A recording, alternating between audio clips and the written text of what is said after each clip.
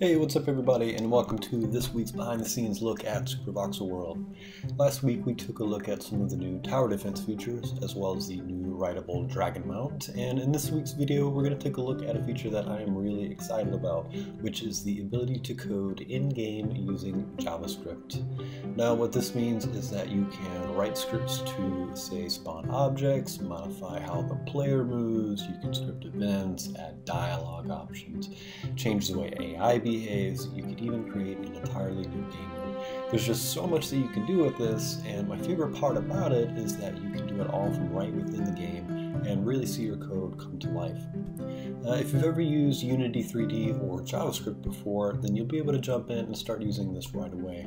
But if you're not that familiar with programming or game development in general, I think this is a really cool way to learn how to program, as you do get to see your results in a 3D environment as opposed to, say, a console or even a web page. Now, to get started, all you have to do is open your inventory and settings screen by hitting the tab key, and you'll notice this new code editor button right here. Click that, and that's where you can enter your JavaScript that will be executed when you are in play mode. If you want to go ahead and execute it right away, then you can hit this run key right here.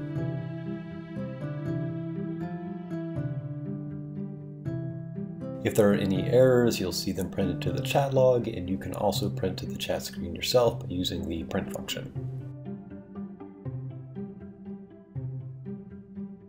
So printing text is all well and good, but let's take a look at some more interesting uses of scripting. If you've ever used Unity 3D before, then you'll be familiar with what's called the update loop. And this is a function that is called every single frame of the game. So what that means is that if your game is running 60 frames per second, then this function will be called 60 times within that second. So here's usually where you would check for user input, like if a player is holding down a key. But you can also use it to move objects around, or really anything that needs to be checked every single frame. So in this update loop that I've created here, I'm going to check and see if the user has clicked the left mouse button. Again, this uses Unity's built-in input function. So I can just use that, and I'm going to print something to the chat. Now, to make this a little bit more fun, let's say instead of printing something, we'll spawn a randomly colored cube in front of our player.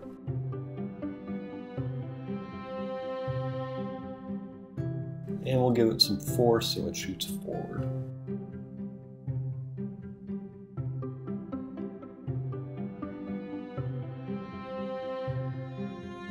If we want to get that a little crazier, we can shoot out over the player if they're holding the mouse button down.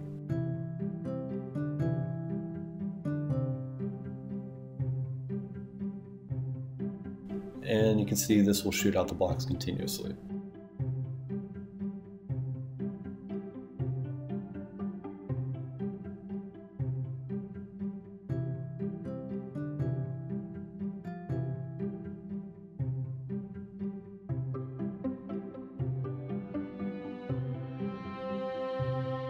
We can even swap out the blocks for something like ragdolls.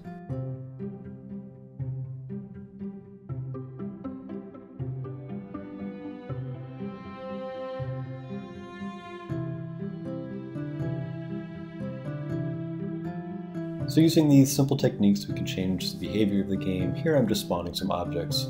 But if you click this documentation icon here, you'll see some example scripts that I set up where you can, for example, change the time of day. You can create a piano that plays notes, respond to chat events, and other fun things like that. I'll continue to update this as development progresses.